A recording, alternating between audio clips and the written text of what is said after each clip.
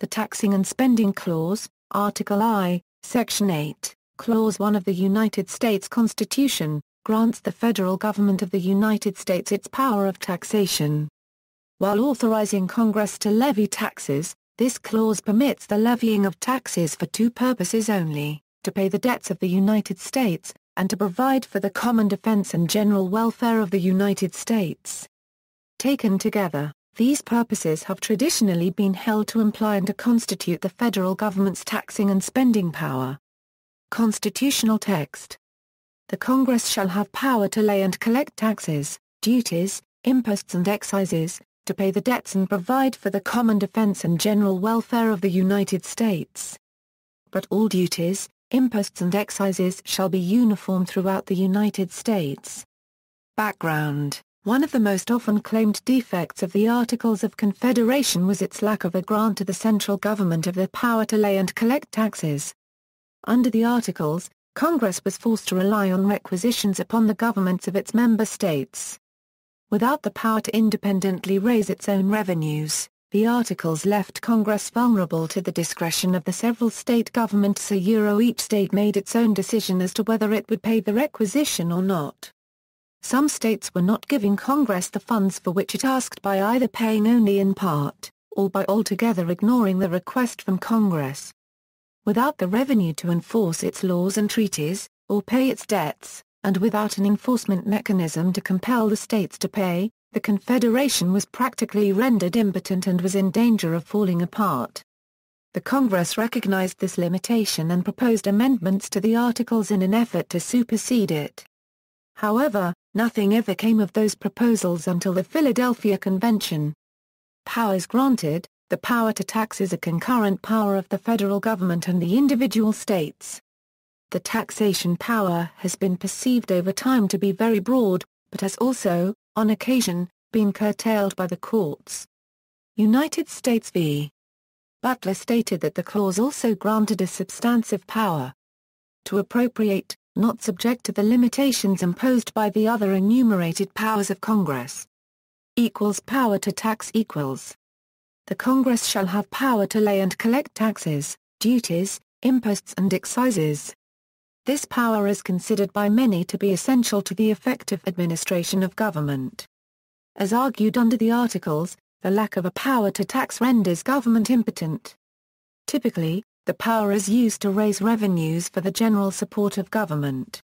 But, Congress has employed the taxing power in uses other than solely for the raising of revenue, such as regulatory taxation, taxing to regulate commerce; prohibitive taxation, taxing to discourage, suppress, or even exterminate commerce; and finally, tariffs, taxing as a means of protectionism. In 1922, the Supreme Court struck down a 1919 tax on child labor in Bailey v.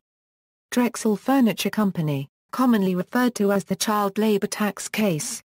The court has previously held that Congress did not have the power to directly regulate labor, and found the law at issue to be an attempt to indirectly accomplish the same end. This ruling appeared to have been reinforced in United States v.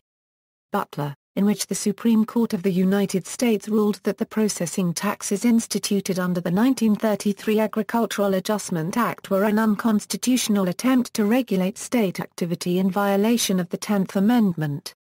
However, despite its outcome, Butler affirmed that Congress does have a broad power to tax, and to expend revenues within its discretion. Implicit power to spend equals, with the power to tax implicitly comes the power to spend the revenues raised thereby in order to meet the objectives and goals of the government. To what extent this power ought to be utilized by the Congress has been the source of continued dispute and debate since the inception of the federal government, as will be explained below. However, interpretations recognizing an implicit power to spend have been questioned. The Supreme Court has also found that, in addition to the power to use taxes to punish disfavored conduct, Congress can also use its power to spend to encourage favored conduct. In South Dakota v. Dole, the court upheld a federal law which withheld highway funds from states that did not raise their legal drinking age to 21. Limitations on taxing power. several constitutional provisions address the taxation and spending authority of Congress.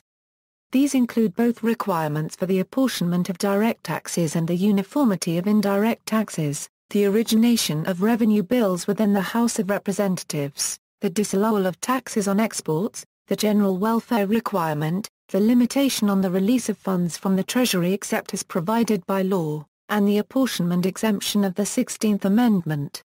Additionally, Congress and the legislatures of the various states are prohibited from conditioning the right to vote in federal elections on payment of a poll tax or other types of tax by the 24th Amendment. Origination clause The Constitution provides in the Origination Clause that all bills for raising revenue must originate in the House of Representatives. The idea underlying the clause is that representatives, being the most numerous branch of Congress, and most closely associated with the people, know best the economic conditions of the people they represent, and how to generate revenues for the support of government in the least burdensome manner. Additionally, representatives are regarded the most accountable to the people, and thus are least likely to exercise the taxing power abusively or injudiciously. General welfare clause To pay the debts and provide for the common defense and general welfare of the United States. Of all the limitations upon the power to tax and spend, the General Welfare Clause appears to have achieved notoriety as one of the most contentious. The dispute over the clause arises from two distinct disagreements. The first concerns whether the General Welfare Clause grants an independent spending power or is a restriction upon the taxing power. The second disagreement pertains to what exactly is meant by the phrase general welfare. The two primary authors of the Federalist Papers set forth two separate, conflicting interpretations. James Madison advocated for the ratification of the Constitution in the Federalist and at the Virginia Ratifying Convention upon a narrow construction of the clause, asserting that spending must be at least tangentially tied to one of the other specifically enumerated powers, such as regulating interstate or foreign commerce, or providing for the military, as the General Welfare Clause is not a specific grant of power, but a statement of purpose qualifying the power to tax. Alexander Hamilton, only after the Constitution had been ratified, argued for a broad interpretation which viewed spending as an enumerated power Congress could exercise independently to benefit the general welfare, such as to assist national needs in agriculture or education, provided that the spending is general in nature and does not favor any specific section of the country over any other. Although the Federalist was not reliably distributed outside of New York, the essays eventually became the dominant reference for interpreting the meaning of the Constitution as they provided the reasoning and justification behind the framers' intent in setting up the federal government. While Hamilton's view prevailed during the administrations of Presidents Washington and Adams, historians argue that his view of the General Welfare Clause was repudiated in the election of 1800, and helped establish the primacy of the Democratic-Republican Party for the subsequent 24 years. This assertion is based on the motivating factor which the Kentucky and Virginia resolutions played upon the electorate. The Kentucky resolutions, authored by Thomas Jefferson, specifically criticized Hamilton's view. Further, Jefferson himself later described the distinction between the parties over this view as almost the only landmark which now divides the Federalists from the Republicans. Associate Justice Joseph Story relied heavily upon the Federalist as a source for his commentaries on the Constitution of the United States.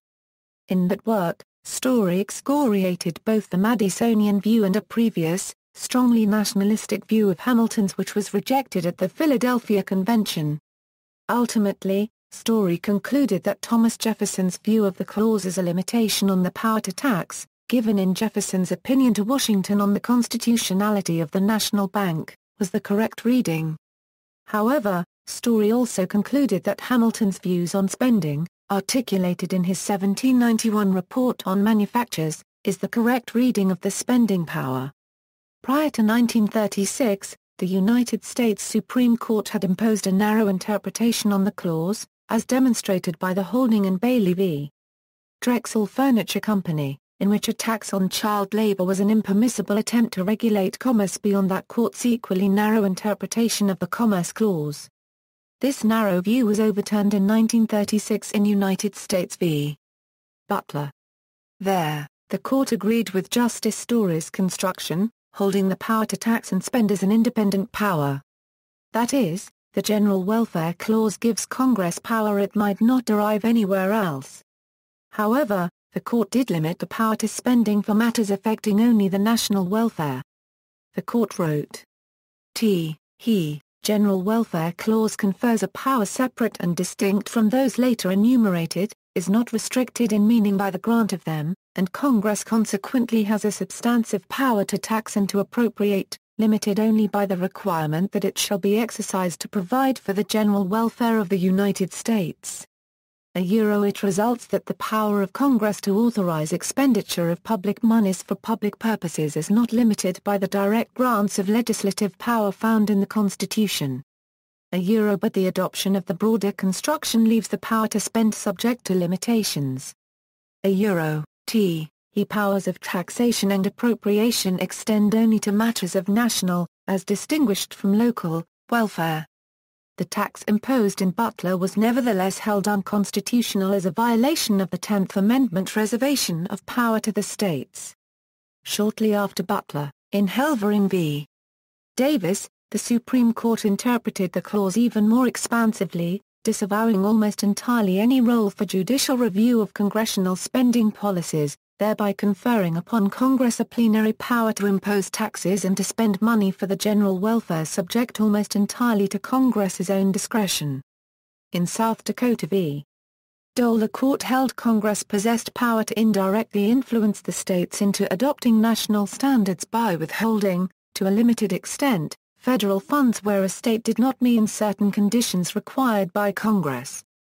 Following that ruling, the court later held by a 7-2 vote in National Federation of Independent Business v. Sebelius that Congress conditioning a state's receipt of the entirety of its federal Medicaid funds on whether said state elected to expand its Medicaid program in accordance with the Patient Protection and Affordable Care Act was an unconstitutionally coercive use of Congress's spending power. To date, the Hamiltonian view of the General Welfare Clause predominates in case law. Historically, however, the Anti-Federalists were wary of such an interpretation of this power during the ratification debates in the 1780s. Due to the objections raised by the Anti-Federalists, Madison was prompted to author his contributions to the Federalist Papers, attempting to quell the Anti-Federalists' fears of any such abuse by the proposed national government and to counter Anti-Federalist arguments against the Constitution. Proponents of the Madisonian view also point to Hamilton's limited participation in the Constitutional Convention, particularly during the time frame in which this clause was crafted, as further evidence of his lack of constructive authority. An additional view of the General Welfare Clause that is not as well known, but equally as authoritative as the views of both Madison and Hamilton, can be found in the pre-revolutionary writings of John Dickinson, who was also a delegate to the Philadelphia Convention. In his Letters from a Farmer in Pennsylvania, Dickinson wrote of what he understood taxing for the general welfare entailed. The Parliament unquestionably possesses a legal authority to regulate the trade of Great Britain, and all her colonies. Such an authority is essential to the relation between a mother country and her colonies, and necessary for the common good of all. He who considers these provinces as states distinct from the British Empire, has very slender notions of justice, or of their interests. We are but parts of a whole. And therefore there must exist a power somewhere, to preside, and preserve the connection in due order. This power is lodged in the Parliament. And we are as much dependent on Great Britain, as a perfectly free people can be on another. I have looked over every statute relating to these colonies, from their first settlement to this time. And I find every one of them founded on this principle, till the Stamp Act administration. All before, are calculated to regulate trade, and preserve or promote a mutually beneficial intercourse between the several constituent parts of the empire. And though many of them imposed duties on trade, yet those duties were always imposed with design to restrain the commerce of one part, that was injurious to another, and thus to promote the general welfare. The raising of a revenue thereby was never intended. The idea Dickinson conveyed above, explains University of Montana law professor Jeffrey T. Renz, is that taxing for the general welfare is but taxation as a means of regulating commerce. Renz expands upon this point. If we excise general welfare from the tax clause, we are presented with the claim that Congress may not levy duties for purposes other than paying the debts and providing for the common defense. Indeed, omitting the general welfare phrase would eliminate nearly all duties for regulatory purposes. A strong argument could be made that while Congress might have the power to regulate foreign and interstate commerce, the omission of general welfare from the tax clause was intended to deny it the power to regulate commerce by means of duties. Comparative view. The narrow construction of the general welfare clause is unusual when compared to similar clauses in most state constitutions, and many constitutions of other countries.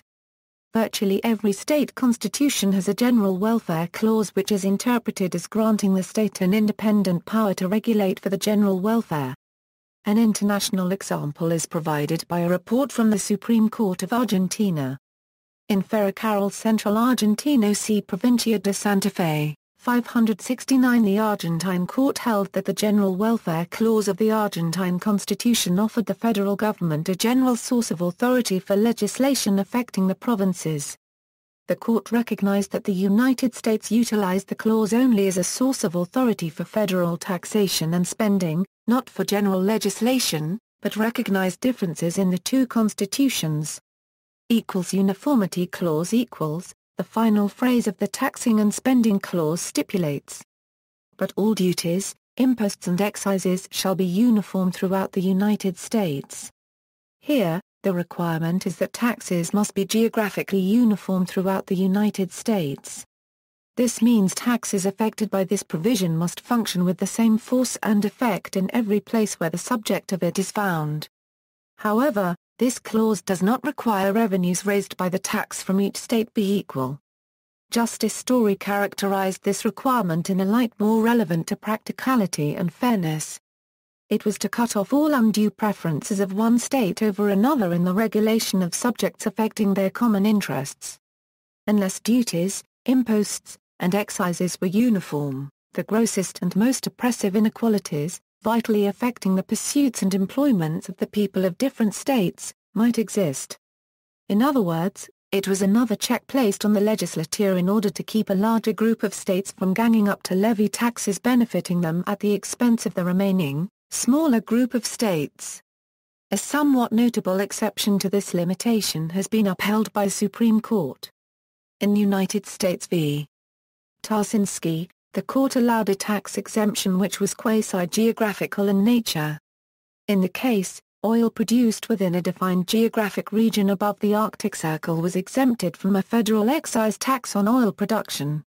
The basis for the holding was that Congress had determined the Alaskan oil to be of its own class and exempted it on those grounds, even though the classification of the Alaskan oil was a function of where it was geographically produced. To understand the nuance of the court's holding, consider this explanation: Congress decides to implement a uniform tax on all coal mining. The tax so implemented distinguishes between different grades of coal and exempts one of the grades from taxation. Even though the exempted grade could potentially be defined by where it is geographically produced, the tax itself is still geographically uniform. Apportionment of direct taxes equals. Language elsewhere in the Constitution also expressly limits the taxing power. Article I, Section 9 has more than one clause so addressed.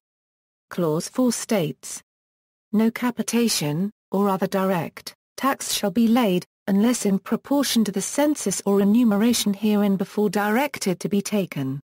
Generally, a direct tax is subject to the apportionment rule, meaning taxes must be imposed among the states in proportion to each state's population in respect to that state's share of the whole national population.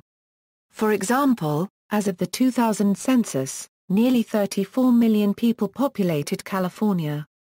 At the same time, the national population was 281.5 million people. This gave CA a 12% share of the national population, roughly. Were Congress to impose a direct tax in order to raise $1 trillion before the next census, the taxpayers of CA would be required to fund 12% of the total amount, $120 billion. Apportionment and income taxes. Before 1895, direct taxes were understood to be limited to capitation or poll taxes, and taxes on lands and buildings, and general assessments, whether on the whole property of individuals or on their whole real or personal estate. The decision in Springer went further in declaring that all income taxes were indirect taxes or more specifically, within the category of an excise or duty. However, in 1895 income taxes derived from property such as interest, dividends, and rent were treated as direct taxes by the Supreme Court in Pollock v. Farmers Loan and Trust Company and were ruled to be subject to the requirement of apportionment. As the income taxes imposed under the 1894 Act were not apportioned in such a manner, they were held unconstitutional. It was not the income tax per se, but the lack of a provision for its apportionment as a direct tax which made the tax unconstitutional. The resulting case law prohibiting unapportioned taxes on incomes derived from property was later eliminated by the ratification of the 16th Amendment in 1913. The text of the amendment was clear in its aim. The Congress shall have power to lay and collect taxes on income, from whatever source derived, without apportionment among the several states, and without regard to any census or enumeration. Shortly after, in 1916, the U.S. Supreme Court ruled in Brashaba v. Union Pacific Railroad that under the 16th Amendment income taxes were constitutional even though unapportioned, just as the amendment had provided. In subsequent cases, the courts have interpreted the 16th Amendment and the Brashaba decision as standing for the rule that the amendment allows income taxes on wages, salaries, commissions, etc. without apportionment. No taxes on exports equals, Article I, Section 9, Clause 5 provides a further limitation. No tax or duty shall be laid on articles exported from any state. This provision was an important protection for the southern states secured during the Constitutional Convention. With the grant of absolute power over foreign commerce given to the federal government, the states whose economies relied chiefly on exports realized that any tax laid by the new central government upon a single item of export would apply very unevenly amongst all the states and favor states which did not export that good. In 1996, the Supreme Court held this provision prohibits Congress to tax any goods in export transit, and further forbids taxes on any services related to such export transit. Shortly after, the Supreme Court reaffirmed this provision in United States v. United States Shoe Corporation in 1998.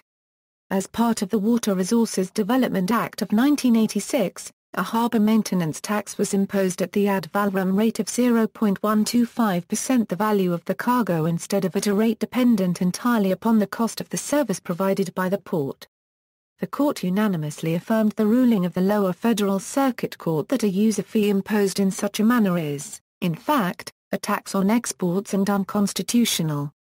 However, Congress may tax goods not in transit even though they are intended for export so long as the tax is not imposed solely for the reason that the good will be exported. For example, a tax imposed on all medical supplies would be constitutional even though there is a likelihood a portion of those supplies will be exported.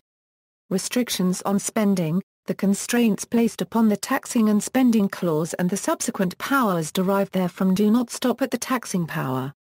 Disguised regulations while such holdings are rare and unlikely under contemporary jurisprudence, the Supreme Court has shown in the past its possible willingness to intervene on congressional spending where its effects amount to a disguised regulation on private activity. The case illustrative of this is United States v. Butler. In this case, the court held that Congress had imposed a coercive federal regulatory scheme on farm production under the Agricultural Adjustment Act of 1933. By entering into contracts with farmers who reduced their output of selected crops, Congress had placed non-participating farmers at a distinct disadvantage to farmers who cooperated. As such, the program was not truly voluntary as it left the farmers no real choice. The options for the farmers were either cooperation or financial ruin.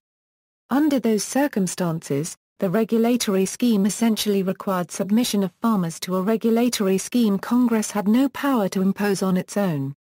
The holding of the Butler case stemmed from the legal theory of that era, which held that regulation of production fell outside of Congress's commerce power. While the court today is much more likely to defer to congressional spending via the Commerce Clause, there are still circumstances where such spending may not be justifiable or validated by that power. Unconstitutional conditions equals, while clearing the hurdle of regulatory spending may be easier today than in the past, another significant hurdle exists in the unconstitutional conditions doctrine. Under this principle, the government may not use its spending power to purchase the constitutional rights of the spending's beneficiaries. Furthermore, entitlements may not be denied on grounds that violate a constitutionally protected right. The court has typically held this spending limitation as only applying to First Amendment rights where the choice imposed is unreasonable or vague, or where the beneficiary essentially is put into a position where acceptance of the conditions becomes obligated. Conditional spending and federalism equals, in 1988, the holding in South Dakota v.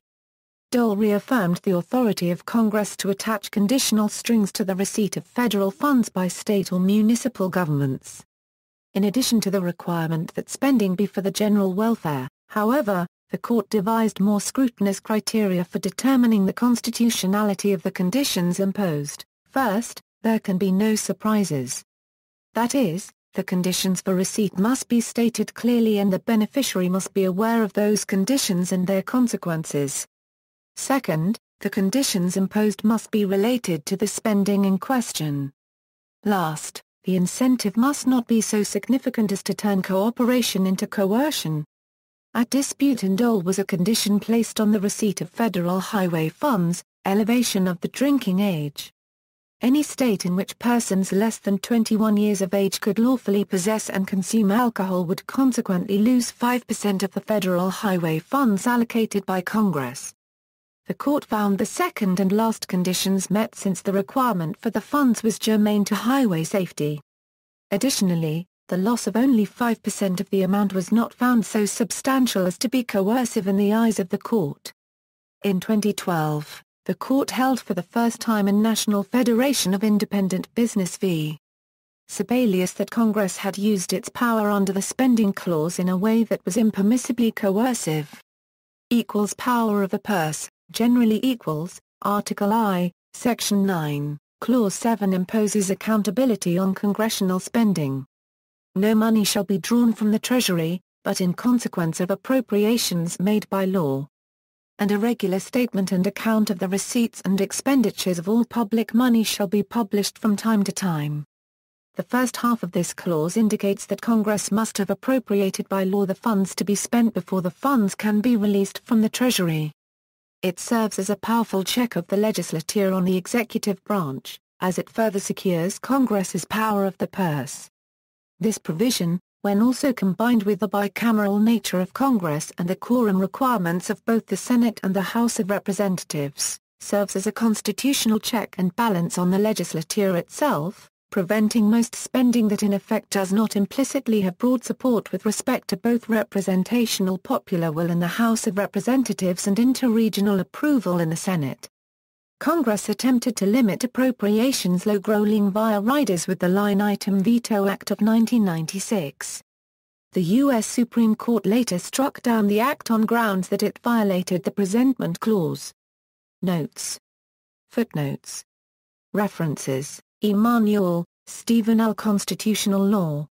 New York, New York, Aspen Publishers, Incorporated, pages 57-61. ISBN 0-7355-5172-3. Epstein, Lee. Walker, Thomas G. Constitutional Law for a Changing America, Institutional Powers and Constraints. Washington, D.C. CQ Press, pages 510-62. ISBN 0-87187-612-4. Furtwängler, Albert. The Authority of Publius, A Reading of the Federalist Papers. Ithaca, New York, Cornell University Press. ISBN 0-8014-1643-4. Hamilton, Alexander. Madison, James. The Federalist Knows 30 to 36, and 41 inches. The Federalist. New York, New York, The New York Packet, The Daily Advertiser, and The Independent Journal. ISBN 0-8239-5735-7. Jensen, Eric M. The Taxing Power, A Reference Guide to the United States Constitution. Westport, Connecticut, Praeger Publishers. ISBN 978-0-313-31229-8. Killian, Johnny. George Costello. Kenneth Thomas. The Constitution of the United States of America Euro Analysis and Interpretation.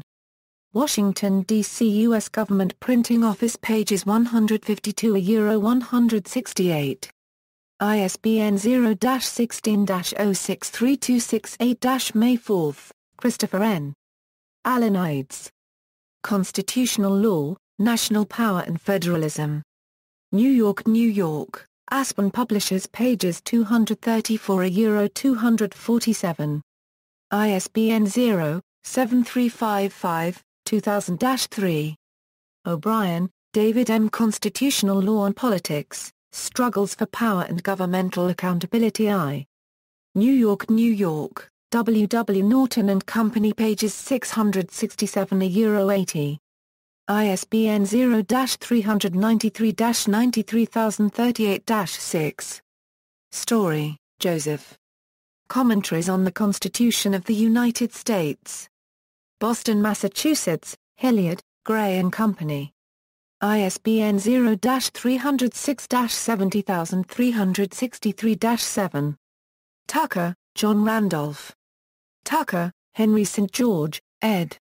The Constitution of the United States, A Critical Discussion of its Genesis, Development, and Interpretation. I. Chicago, I.L., Callahan and Company pages 456-508. ISBN 0-8377-1206-8.